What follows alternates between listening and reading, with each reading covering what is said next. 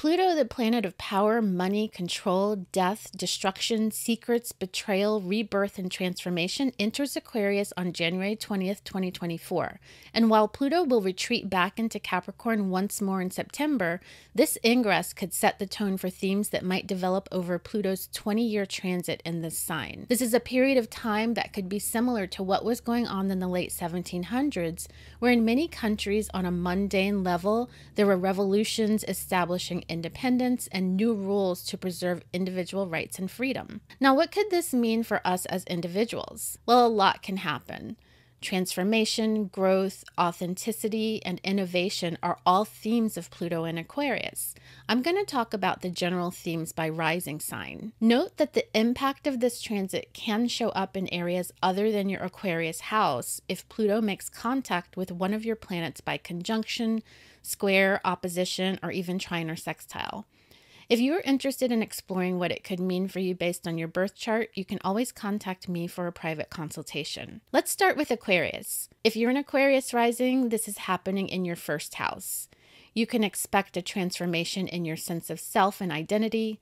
You may feel a desire to break free from societal conventions and really embrace your own unique individuality. This could lead to profound changes in your personal relationships and your outlook on life. Ultimately, this transit could provide a deep sense of empowerment and liberation. For those of you with Capricorn rising, this is happening in your second house. You could see significant changes in your financial and material resources. You might encounter unexpected expenses or large amounts of money, leading to self-discovery and empowerment. Be careful, as potential power struggles with others over money could arise. You may find yourself inclined towards innovative or modern ways of earning money and managing finances. For Sagittarius rising, this is happening in your third house. You may see significant changes in your communication and thought processes.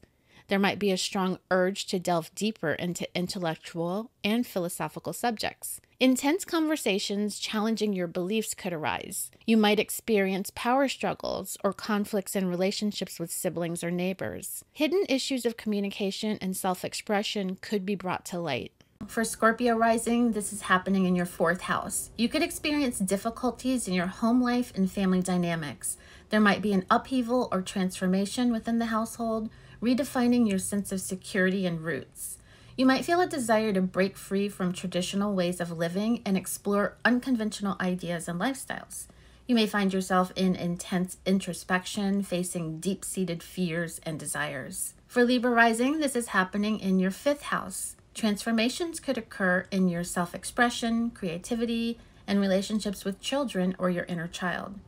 You might confront deep-seated fears or desires related to self-expression, sexuality, and creative outlets. This could be a time for exploring new ways of experiencing love, pleasure, and personal power. For Virgo rising, this is happening in your sixth house. You could experience significant changes in your daily work routine and health habits.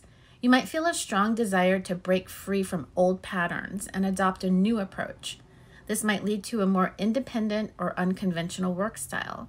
You could take on more responsibility and leadership in your job. You might spend a lot of time analyzing and improving your physical and mental health. For Leo rising, this is happening in your seventh house. You could go through major transformations in your relationships and partnerships. There might be a transformation in how you approach connections with others. This could result in ending unhealthy relationships. You may find this transit encourages a deeper understanding of your own individuality and the importance of being authentic in partnerships.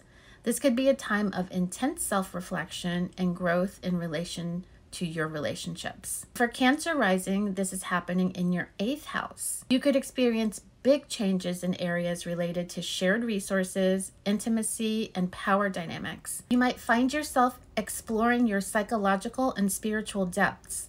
Approach these changes with an open mind and a willingness to let go of old patterns and beliefs.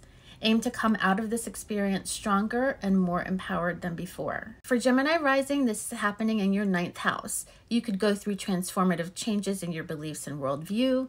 You might feel a deep desire to explore unconventional and cutting-edge topics. This could be a time of intense intellectual growth and seeking higher knowledge. You may face power struggles and a need to confront and transform limiting beliefs or dogmas. For Taurus rising, this is happening in your 10th house. You could transform your career goals and public image. You might feel a desire to break free from traditional career paths. This could be a time to establish yourself as a leader or challenge power structures. You may find that you have a deep sense of purpose and drive for success in the public sphere. For Aries rising, this is happening in your 11th house. You could experience changes in your social networks and community involvement.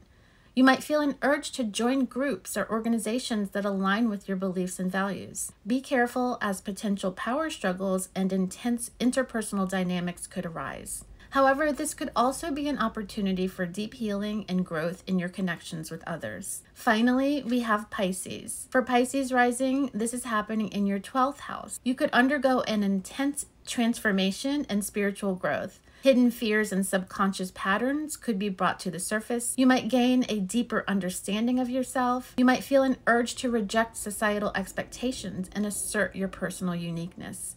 Remember, it's important to confront your inner demons for inner peace and empowerment. Remember, these changes will happen gradually over the next 20 years, so be patient, stay open, and enjoy the journey of transformation.